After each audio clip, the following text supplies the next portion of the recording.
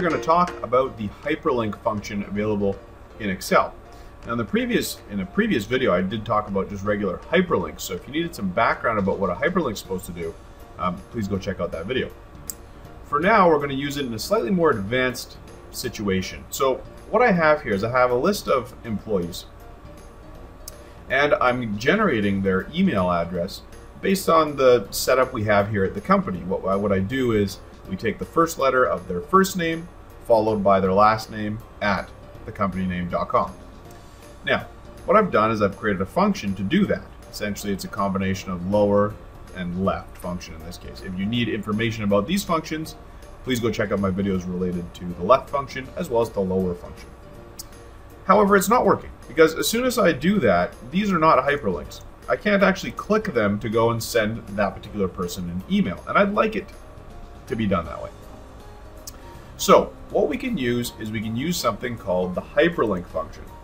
And how it works, there are two arguments to the hyperlink function. One is the link location, so what is it linking to? And then the other is the friendly name, and the friendly name is what actually displays in the cell. So we're actually going to end up having to use both here, and I'm going to show you why. So I've taken the hyperlink function, I'm just going to wrap this entire thing in it. So essentially it's just going to be saying turn the email address into a hyperlink. Problem is it's not going to work. I'm going to fill it down so you can see it displays as a hyperlink. However, if I click it, I get an error. It says cannot open the specified file. Well, I didn't link it to a file. I linked it to an email address, and that is where the problem lies. When I'm doing a hyperlink to an email, I need the word mail to : in front of it so I can activate whatever desktop application you're using for email. So I need to modify this slightly. In front of the lower there, I'm just going to concatenate the words mail to, and if you need information about the concatenate, well, of course, you guessed it, I got a video about that too. So I'm going to add in the text mail to in front of that whole link. I'm going to hit enter.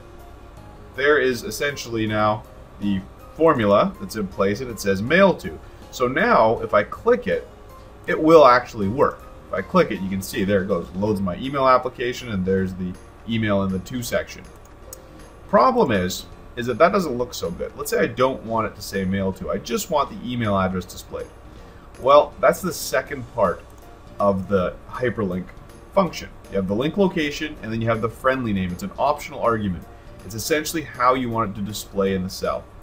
Well, what I can do is I'm going to take this whole section here that determines the email address that I'm creating, and I'm going to put that in the friendly name of the hyperlink function. I'll take a look at this a little bit bigger here so you can see it.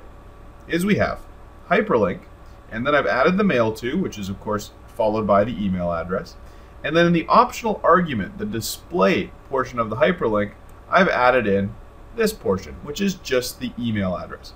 So the friendly name is how you want it to display, and you can see now it's removed that mail to, but if I were to click it, it still automatically launches my email application and puts in the correct email address. So that's where this hyperlink function can be really useful in Excel when you're doing a little bit larger analysis or mass generating hyperlinks. That function can save you a lot of time moving forward instead of having to manually put in these hyperlinks.